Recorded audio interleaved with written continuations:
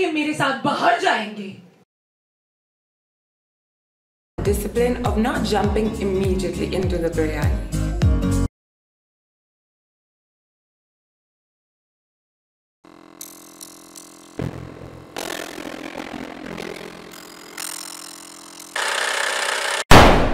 I've always been like a very restless, enthusiastic sort of person. No, not really. I'm not sporty, not in any way jumping, climbing types. Just curious, just interested. My mum sort of put me in a lot of classes, and I've explored a lot of like drawing, painting, dancing, candle making, chocolate making, piano class, just pottery, name it, I've done it, sort of thing. You know how to play the piano? Yeah, had that sort of creative sort of bent in mind. That's the reason that I have explored a bunch of things that I have, like photography, underwater, or otherwise, and even a lot of other things, even stand-up comedy actually. It's just been by chance and because of this curiosity. So, and none of these, by the way, were like planned. Like I didn't think that, oh, this is what I'm going to do as a career. Just sort of happened because I was like, oh, let's try it and see, you know. So, and yeah. it worked out really well.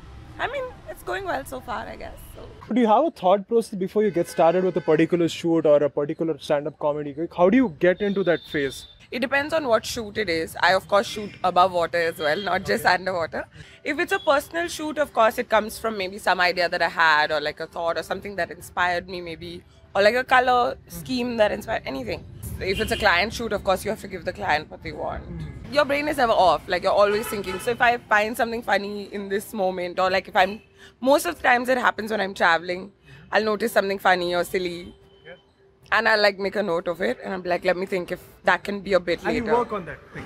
Of course, and you try it out at like an open mic, you bomb like 10,000 times. And then maybe something comes out of it. How important is it for an artist to derive inspiration? You have to be inspired by something, right? Like anything could be inspiration, a thought, a person, a color, situation, anything. But there has to be some sort of a spark that, like an idea, something that sort of gets you. In terms of inspiration for content, I really look at my own personal life. I am from a Punjabi family, so I really never really run out of content, honestly, because there's just so much happening in the family all the time. It's so dramatic. But like if I'm going through a breakup, I'm going to be talking about a breakup on stage and making fun of it. Otherwise, I talk a lot about my family as well. Like my mom's a single parent, and I talk a lot about that on stage. You're not deriving inspiration from your personal life. Is there something else which you look out? Let's say you're not having a breakup. I'm just giving an example. No, of course. I'm not always having a breakup. It's like every time you have a breakup and you go on stage and perform your video and come back. Be like, hey, I need to date someone else so I can break up with them so I don't... damn it, I don't have material. Hey, no, it's not like that. Especially if you're traveling alone, which I like to do as well. And just around daily, day to day, just being observant, I end up finding a lot of... What is like the world of underwater photography? I learned underwater photography from Umid Mistry, who is, if I'm not mistaken, one of India's first few underwater photographers. Okay. At that time when I was interested in it, I wasn't like a very good swimmer or anything. So I had to obviously like brush up on my swimming and things like that.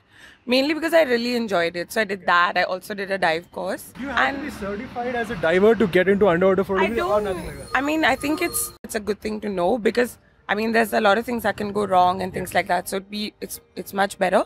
Also, then you're not confined to just shooting in pools and things like that. You can take it like there's a photographer in Bangalore called Anup J. Cat. And it's a brilliant underwater photographer. Him and there's this other photographer called Bhushan. They're actually... Bhushan Bagadia. Yes. Yeah. And they're actually really advanced divers and they shoot when they go diving and stuff like that. So I think it doesn't limit you in a way. Like I don't actually shoot. I stick to shooting in pools and people as of now at least. It's more of a controlled environment. Yeah, exactly. I prefer to shoot in a more controlled environment right now. But I think with their advanced diving skills, it gives them the freedom to sort of explore that option as well. Which I'd love to at some point, I think. But not right now. I have been a photographer for a really long time. Because photography was doing pretty okay in its place, I just decided to take a little bit of a break. Not to say that I don't do it at all. You wanted to diversify basically. Yeah, and I wanted to kind of focus, give comedy a little bit more focus because it was new. Okay. And so not to say that I'm never going to be a photographer again and not to say that I'm stopping photography forever, but I wanted to sort of focus on comedy for a bit, just give it that attention. Yeah, I'm going to restart shooting like now in a couple of months. You have an underwater shoot and the client has lied to you that we know swimming. What do you do? I mean, you have a major distance from where the client is and where you are, and they start drowning. I've shot people who don't know how to swim.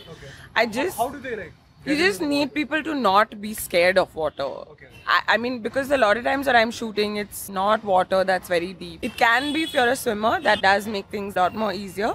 If you can just stand in the water, it's fine. Even if you don't, as long as you're not scared of water, obviously we take those precautions and don't like, I'm not going to throw you in the deep end if you don't know how to swim. Be like, nahi karna padega. As long as, I mean, whatever the client is comfortable with. Obviously, if you're lying, then that's really dumb. How is the comedy scene in Bangalore? Because there's a lot of discussion that the comedy scene in Bangalore has developed a lot.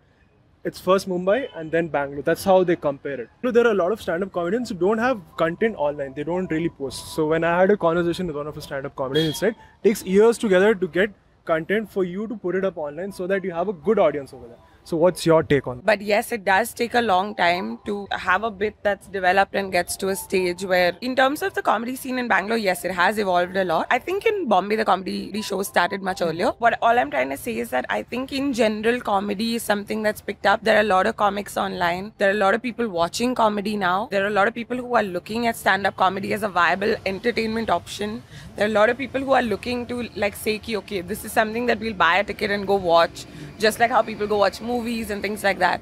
So I think as a scene is developing, as an audience as well, we are developing and evolving. So now when you talk to a lot of people and ask them, hey, who's your favorite comic? They'll have a bunch of names that come out. And a lot of those names will also be comedians from India, not just, you know, like one odd name and comedians from abroad. It's a lot of comedians from India. Okay, so what do you do when a show does not work out for you? When you see someone getting offended or probably even screaming, or maybe you're not getting the laughs that you had expected? One of the things is that you learn more from a bad show than you do from a good show. And it can be a lot of reasons. Maybe your timing was off, or maybe something in the content didn't work. It could be a lot of reasons, but obviously it's good to like review it and see what didn't work, why it didn't work, things like that. And then get on. So Punya, what would you like tell to those people who want to get into stand-up comedy or underwater photography? What are the tips? Or do you even want them to get in? Even general photography, I guess. For stand-up comedy, I would say find an open mic that's closest to you and just try it. Like if you have a thought that you think that might be funny, anything. And with photography as well, I would just say pick up a camera, any camera. It doesn't have to be an expensive camera. It doesn't have to be like fancy equipment. I would just say pick up any camera and start taking pictures. Like I've seen a lot of people who, just in terms of their Instagram and taking pictures on their phone, have really improved with photography just because of a random interest in photography. They're doing other jobs, but they're like randomly interested. So I would just say that pick up any camera and like start taking pictures. That's all. So who is Punya Arora as a person?